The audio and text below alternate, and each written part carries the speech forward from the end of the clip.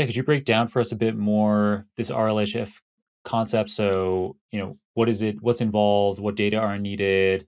You know, why did people try this at all in the first place? Sure. So again, OpenAI were the pioneers here, and they actually built towards ChatGPT in several kind of impressive papers. So their kind of first foray in this direction was learning to summarize, and what they were interested in was we know that language models, especially generative models, are good at generating summaries, but people often complain that these summaries aren't very good. So when you try to measure, how good is a summary, you have some kind of automatic metrics like the Rouge score, which try to measure kind of the overlap of your summary with a kind of reference summary. But generally speaking, people had always kind of recognized summarization models weren't great. So what they did instead was they said, well, why don't we get the model to generate some summaries and we show those summaries to humans, and then we'll get the humans to rate which of the summaries is best. And so the idea was that instead of trying to use some metric like Rouge, which always has some limitations, the thing we really care about is people reading summaries. So let's just teach the model, pardon me, how to learn that. And so the recipe is relatively simple on paper. Basically, you take your summarization model, you generate some summaries, you show them to humans, they label them, and then you train a second model, which is basically a classifier. So this is called a reward model. And this classifier is basically learning how to distinguish good and bad summaries. And then what you do is you take those two pieces and you do a third step, which is where the reinforcement learning comes in. And essentially what you're trying to do is you're trying to optimize the model to produce better summaries. And reinforcement learning essentially has a loop where you can essentially generate some summaries from the model. Your reward model will basically rank them and say, okay, that's a good summary, that's a bad summary. And that gives you essentially a signal to sort of update the weights of the model in a direction that is more aligned with whatever the reward model is telling you. And if you do those kind of three steps, what they showed in their paper is that the resulting models basically were preferred much more by humans for summaries than the baseline. And that's kind of like the recipe that most people today are trying to follow, but now at much larger scales, and not just for one task for summarization, but also for multiple tasks. And the modern version of that recipe is that instead of having just summarization data, you now try to collect a large amount of what's called instruction data. So these are things like write me a recipe for an omelette, give me 10 things to do in Paris, all these kind of very creative tasks that we have as humans, or, how do I write Python code for X? And you train a model that is able to follow those instructions. But this model will always have this kind of problem that it may, produce outputs that are a bit, problematic, or it just veers off in the wrong direction. And so you do that human preference step, the reinforcement learning step. And then if everything works, you should get something like, ChatGPT, but no one has quite succeeded yet. And I think that's where there's a bit of an arms race at the moment in the open source community to see who is like first doing that. Yeah, very cool. So I'll quickly try to summarize back to you what RLHF is, or kind of paraphrase it, and then let's dig right into that exciting arms race. Sure. So the idea with this reinforcement learning from human feedback at a high level is that humans providing, so probably most of our listeners, and if you haven't, you have got to use ChatGPT. A study actually recently came out that something only like 15% of Americans have used ChatGPT. Oh, wow. Hopefully in the data science community, it's above 90%. And if you're listening to this right now and you haven't used ChatGPT yet, you've got to, or maybe, so if you're using like the GPT-4 API, but haven't used the ChatGPT interface, I will forgive you. But in the ChatGPT interface, you have the opportunity after every single output that you get from the model, you can give it a thumbs up or a thumbs down. And so that thumbs up or thumbs down can then be used as training data for this RLHF. And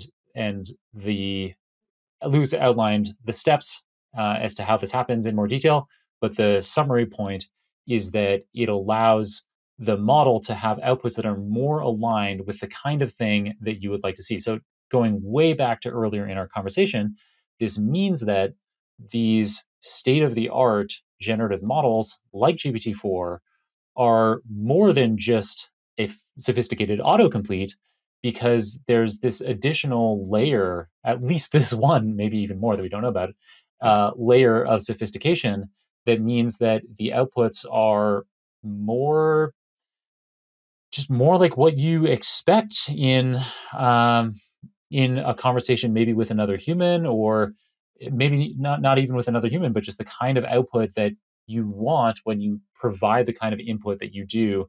And because of the how popular ChatGPT is, there's a huge amount of this training data, presumably, that allows OpenAI to be building a moat around what they've done.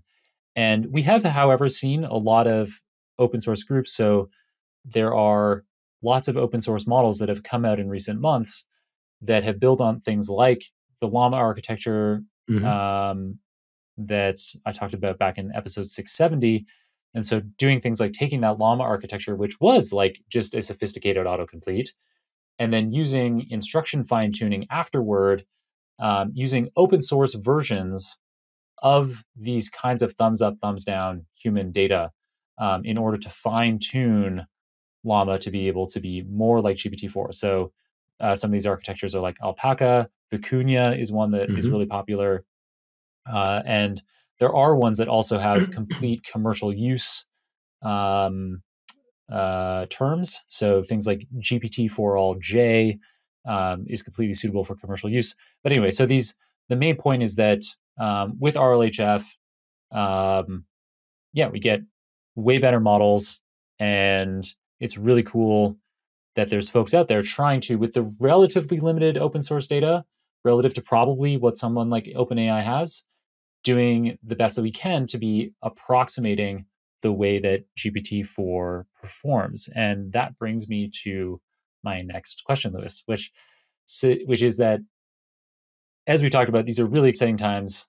We have lots of people like you, like everyone at Hugging Face, and thousands of other people around the world are racing to be building open source tools that are as good as GPT-4. Maybe it's even conceivable that, and this isn't actually something that I've thought out loud before, so I'd love to hear your input on this. Maybe it's even conceivable that the next big breakthrough in these conversational agents or in generative AI or in machine learning in general will be open source, as opposed to coming from a commercial entity like OpenAI. Yeah, I think that's definitely possible. And we already see a wide variety of sort of directions that the community has taken to tackle some of the engineering challenges. So, for example, we talked briefly about LoRa, or this low rank adaptation methods. This is kind of the driving strand at the moment in all of these instruction fine-tuning experiments that the community is doing. Because, for example, if you want to try to fine-tune Llama 65B, so 65 billion parameters, you're going to need several hundred gigs of GPU memory. And for the average person, right, that's kind of out of reach. And just recently, Tim Detmers and his collaborators, he's a really impressive PhD student at Washington. They wrote a paper called QLoRa. So this was like quantized LoRa.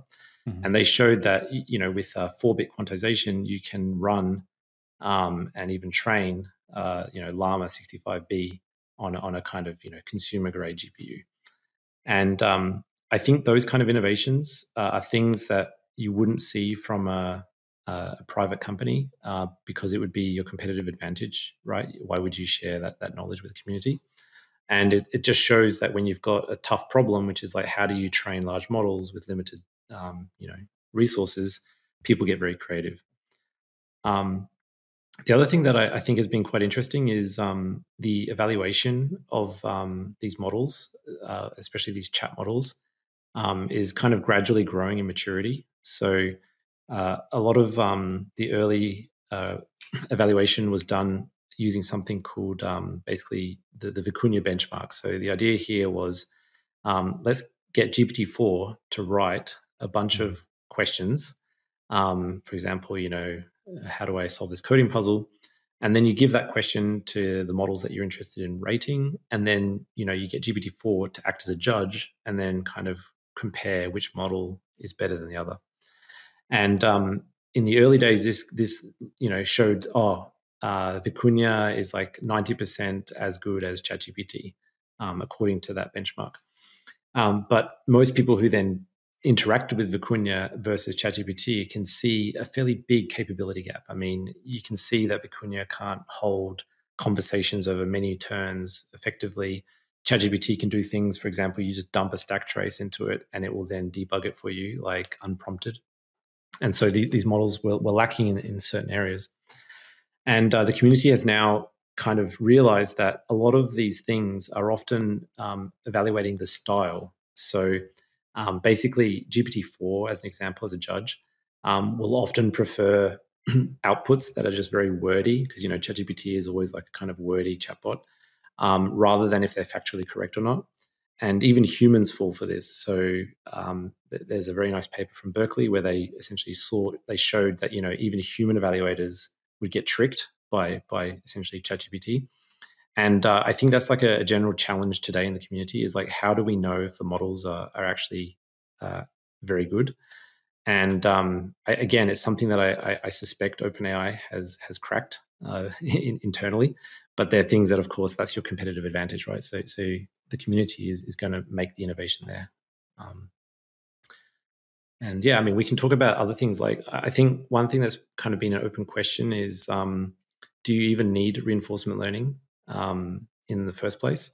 And this is we know we have this kind of existence proof from OpenAI, but there are other kind of researchers who are sort of skeptical that you truly need reinforcement learning, which has its own finicky problems. And it's kind of exciting to think that we already have a few candidate alternatives on the archive, which may prove to be more efficient and also simpler to achieve the same objective.